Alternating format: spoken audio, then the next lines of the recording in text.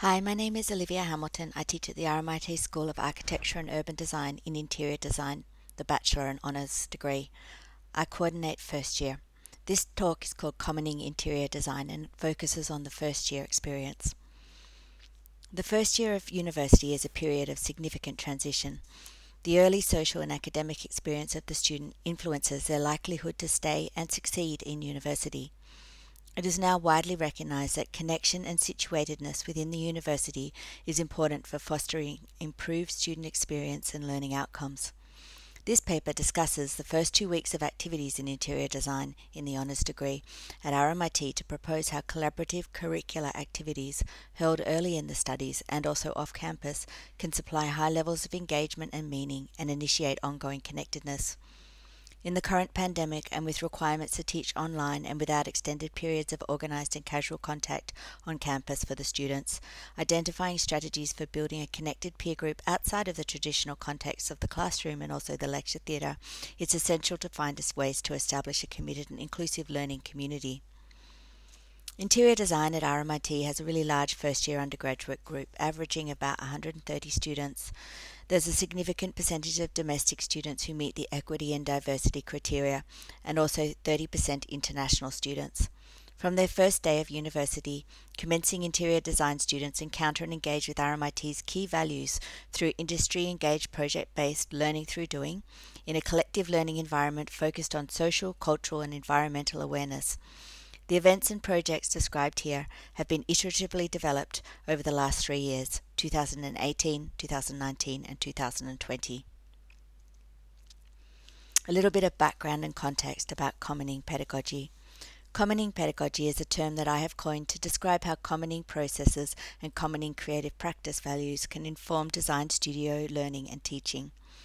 Commoning is the verb of commons, and it's a term that was only widely brought into use in 2008 by Peter Linebaugh, who was searching for a way to describe the psychological and social activities and processes that people go through to maintain something in common. The values that underpin commoning locate self-interest within wider interests, privileges the well-being and ecology of the community, encourages caretaking characteristics, as well as integrating areas of life that are usually kept distinct.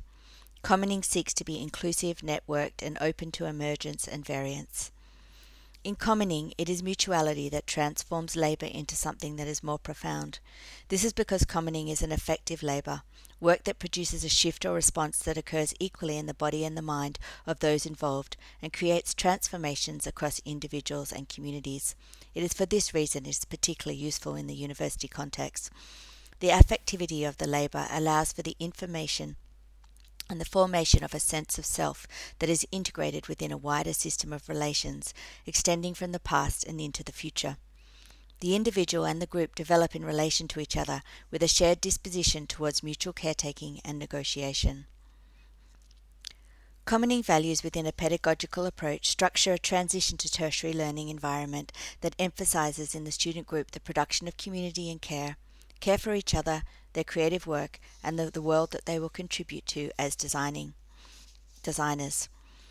Using commoning process and values in design teaching encourages participation and the development of mutuality across the cohort, which brings with it a sense of belonging and investment. When it occurs in the studio classroom, mutuality replaces conventional hierarchies while acknowledging that the relationship is structured around a power imbalance. The atmosphere of mutuality in a class is produced through a dynamic process of joint exchange. It is a charge that is capable of acting as an agent of change in the patterns and learning processes of the individuals and also the group. Mutuality in the classroom can be encouraged through attentiveness and also a capacity to tend to the conditions that encourage its emergence. Tending to the conditions does not expect or guarantee mutuality, but it can still orient a myriad of other processes and relations away from hierarchy, intolerance, competition, and individualism. Setting the course through the learning experience by the processes of tending to the conditions for mutuality has the effect of mutuality becoming a guide for negotiating difference, conflict, and navigating towards common ground. As a pedagogical approach, it aims to transform the cohort of new spatial design students into a community, and it also structures the transition into the new higher level learning environment. Commoning pedagogy involves designing projects that from beginning to end facilitate the creation of an extended community. In a commoning class, authority is not held tightly, but instead the teaching practice is also the learning process that the students are contributing to. When this unfolds in the view of the students, they can see that they're feeding back into the teaching approach, producing a bidirectional relation. A bidirectionality between the students and the teacher needs to be fostered within the classroom dynamic. When engaging students in these processes, the teacher has to shepherd the project. This occurs by contagion, from their own example and attitude, and through being attentive to the dynamics and opportunities as they appear, and by initiating processes that can continue to unfold and grow in ways that the teacher cannot necessarily control or predict. The teacher comes to the project or class with some preconditioned ideas and dispositions, bringing their pre-existing or external life and creative interests into the room, but then letting them grow in conjunction with the specific relations formed within the classroom. Commoning is intrinsically participative, as it must be entered into. Tim Ingold draws a correspondence between education and participatory creative practice. In his view, the first place to find education is not in pedagogy, but in participatory practice, not in the ways that persons and things are symbolically represented in their absence, but in the way that they are made present, and above all, answerable to one another, in the correspondence of social life. Knowledge grows along the lines of correspondence, in commoning wherein they join, and in variation wherein each comes into its own." End quote. Student engagement in participatory learning activities, usually designed or created by the teacher for the students, is widely seen as positive. Participatory practice in the classroom brings to learning an openness to appropriation and variance. Ingold describes this approach to education as a practice of attention, where attentiveness and the attendant qualities of care are centralized, forming the bidirectional engagement with mutual learning and mutual learning processes. The teacher and the students together develop and renew implements, methods and processes that allow those whose future the design education will affect to be able to continue to influence the process of learning. I'm going to talk about these ideas through a series of projects. The first are called Continuously Under Construction and took place in Testing Grounds Art Precinct in Melbourne, Australia.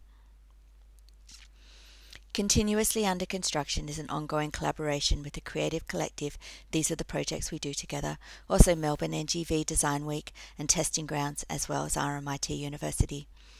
The project is designed so that each of the collaborators contributes different aspects to the project, but together it makes a framework that is engaging and important to the various practices in different ways. The Pyramid in 2018 was the first of these series. It was a monumental collective construction that simultaneously built community. On their first day, the students gathered at Testing Grounds in Melbourne, looking anxious and standing alone, most of them staring at their phones. The social and physical environment changed very quickly as they started to work. They began building, working together outside, and facilitated social contact in a way that would be difficult to instigate in a classroom on the first day of university. When the students took a break from the building, they gathered in small groups in the shade, chatting and eating watermelon, and forming temporary audiences for the unfolding event. Being the first time that we had run this event, it was astonishing for all of us to see what they had achieved, working together on their first day. As the last brick was fitted into place, a cheer broke out. All 130 students climbed on the structure for a jubilant group photograph.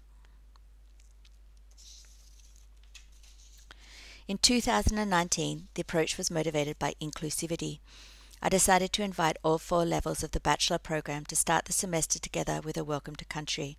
For those of you not into Australia, a Welcome to Country is an important ceremony led by an Indigenous Aboriginal elder welcoming visitors onto their unceded and traditional lands.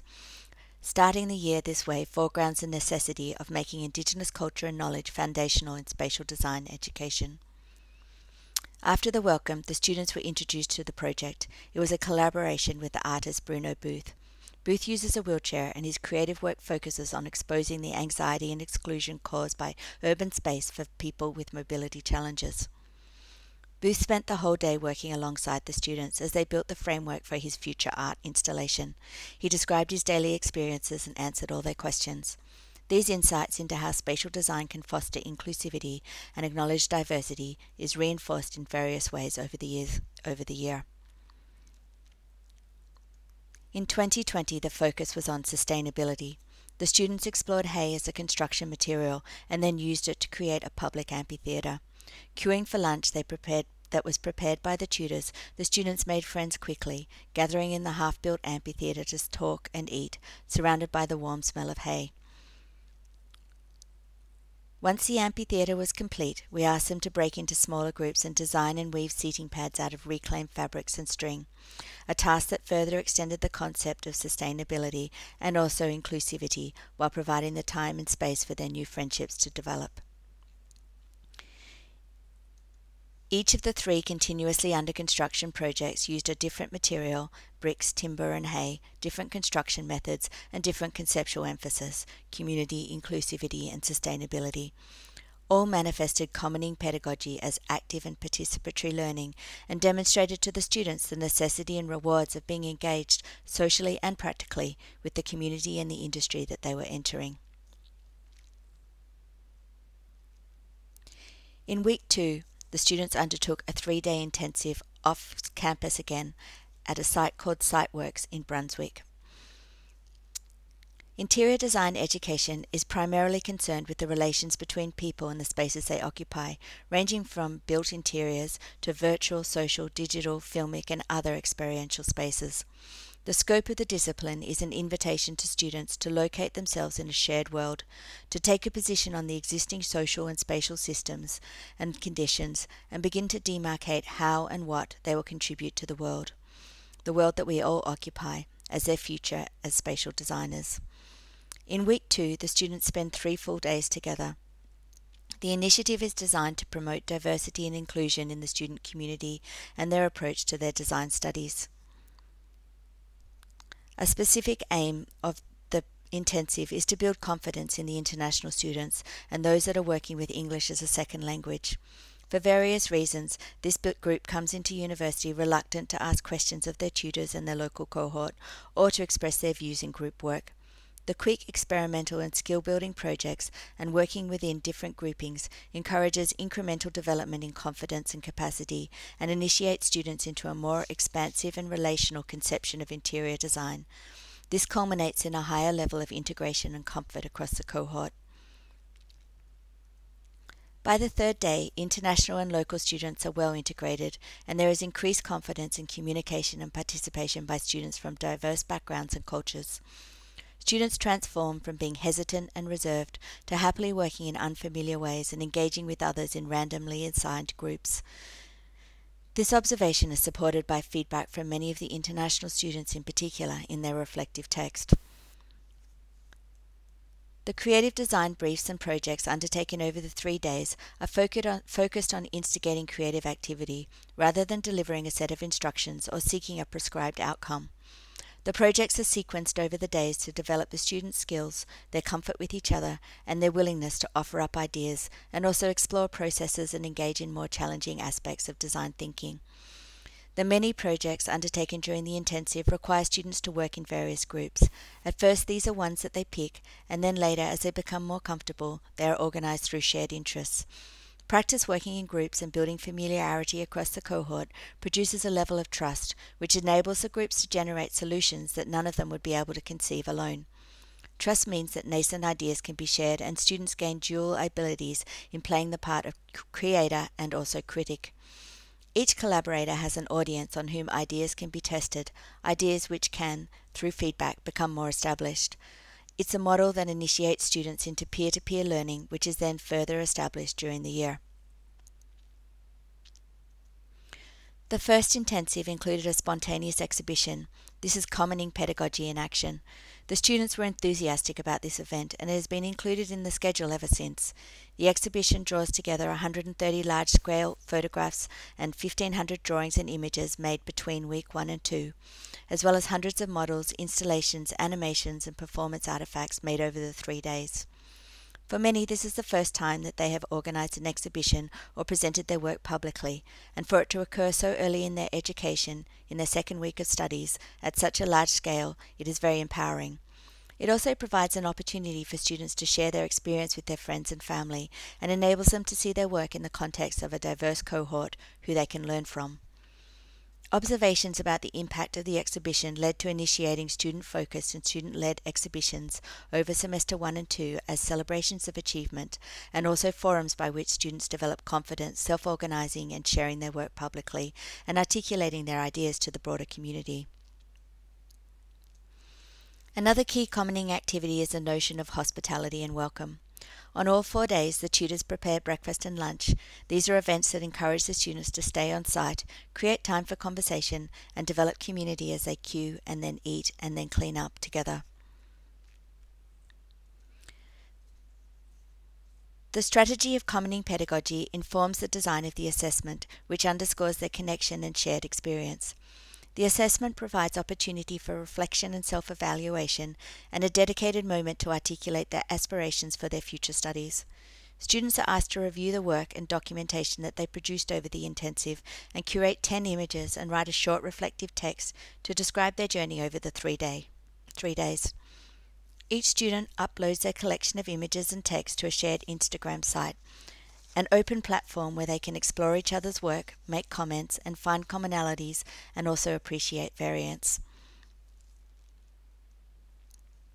The teaching and learning approaches in the first 2 weeks of semester inform the rest of the year and the courses and builds confidence in the students.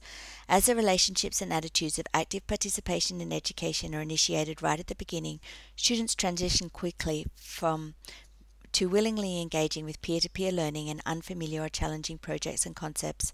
The first 2 weeks produce a high level of integration across the students of all cultures and backgrounds. International students and those working in second language grow confident, asking questions of their peers and tutors when they need advice or input. This improves that group's outcomes and experiences overall. The benefits of the first 2 weeks of applied commoning pedagogy were emphasized this year when the students and teachers transitioned suddenly to online learning in week 3. The shared experience, basic skills, and established connections between peers and tutors facilitated learning and communication on the digital platforms and meant teachers could build effectively on the initial relationships and experiences of the first 2 weeks. Next year, we will be doing a mixture of blended and online learning. We've decided that we will start again with a 2-week intensive where the students can work through all of these projects and trust-building activities, and then again move to an online system. The approaches and prompts used in this intensive develop in the student experience with combined and exploratory thinking and making, an openness to unfolding processes, an understanding of how interior design is relational practice as well as the social connections with each other at the start of their design education. Bell Hooks, the educator, explains how the classroom can be a location of possibility. She goes on, quote, "In that field of possibility we have the opportunity to labour for freedom and to demand of ourselves and our comrades an openness of mind and heart that allows us to face reality even as we collectively imagine ways to move beyond boundaries, to transgress." End quote. A pedagogical practice that is interrelated and informed by commoning creative practice provides an entrance into new territories for learning and for teaching. Hooks believes in education as the practice of freedom, and for me, commoning processes step towards that practice of freedom. Within the often conflicted and constrained terrain of tuition, commoning orients the disposition of the teacher towards being adaptive, intuitive, and alive with attentiveness. It provides resistance to the values that corporate management have brought to tertiary education, and it